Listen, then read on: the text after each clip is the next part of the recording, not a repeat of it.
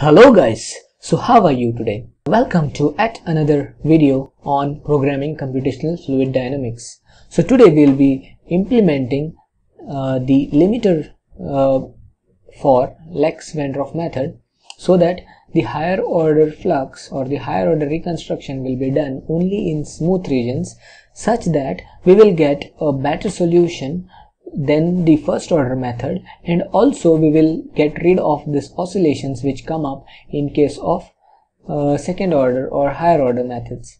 So to achieve that, we will be combining these two and using the limiter. So to apply limiters, we need to use some expressions which we have seen last time. So we will be using this for reconstruction, then we will be using this equation for calculation of value r, and then we will be using that r to calculate phi, which is given by this equation. So since we will be using the Van Alberta limiter, we will be using this expression. So let's begin. So we have to first of all calculate r based on the surrounding values. So let us do that first. So yeah, let us first define one more reconstruction type. So let me call it LIMITED, limited Lex-Van der Rohe. Okay, so then let me copy this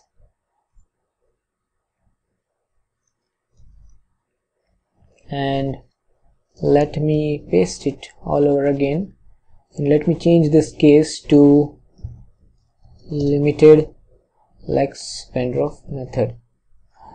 Okay, so this is done. Now we have to define r, which is simply given by, I can take some shortcut and copy this.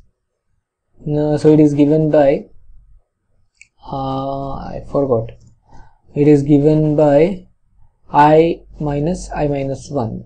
So it's given by I minus 1 in the numerator, and in the denominator we have, what was that? In the denominator we have I plus 1 minus I.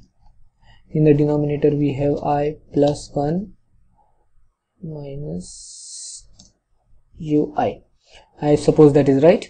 And now here I have to also make sure that this denominator never becomes equal to 0, and to take care of that I'll just add a small quantity, let us say 1 into 10 raised to minus 6 or so, and the same thing I'll do in the numerator as well.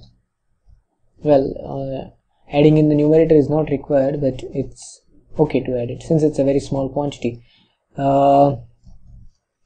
Alright, and also there was one more thing. So there is, we have to take the max of 0 and this value whatever we get. So let me say r is equal to max of 0 and r. Okay, so this is done. Now we have our value of r, and now we can calculate the value of phi. To do that, we will be using this Van Alberta limiter. So let me try to memorize it. R square plus r divided by r square plus 1.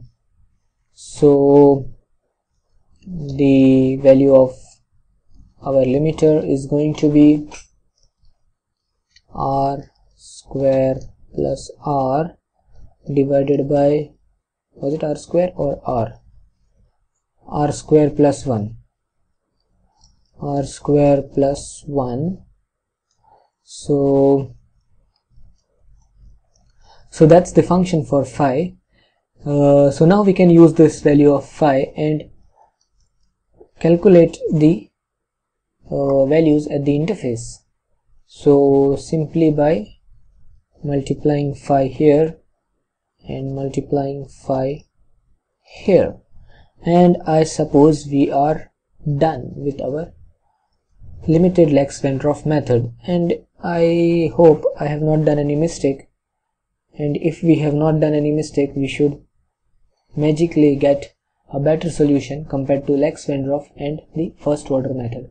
So let us try to run this code and see what happens. So before running the code, let me change this to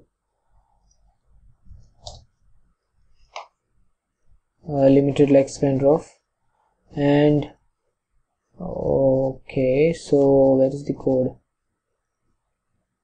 Let me remove all the previous solutions, and now let me run this code.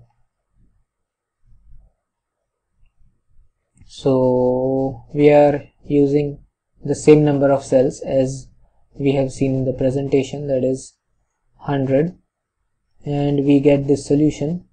Now let me run the Python code for plotting.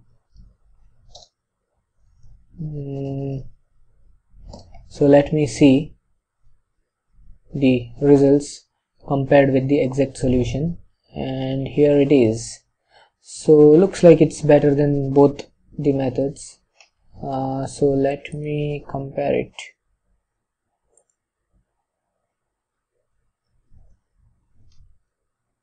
So this was our previous solution, and let me compare it with the current one. Okay, yeah, so here we can clearly see that our solution has certainly much improved, and we have got rid of all these oscillations which were there. So well, this is the power of using higher order methods with limiters, and we can again do the order of accuracy analysis and see that the order would have maintained to 2, I suppose, for smooth initial distributions. However, at the same time, we have got a better solution for this suddenly changing initial distributions. So with this, I will stop this video, and in the next video we will be looking at even more higher order reconstructions like WENO. Well, I have not planned it exactly, but I suppose I will do reconstructions with third order and fifth order, seventh order, and so on and so forth. Let us see how high we can go, up to what order of accuracy we can go using WENO. WENO stands for weighted essentially non-oscillatory, which is a comparatively new method.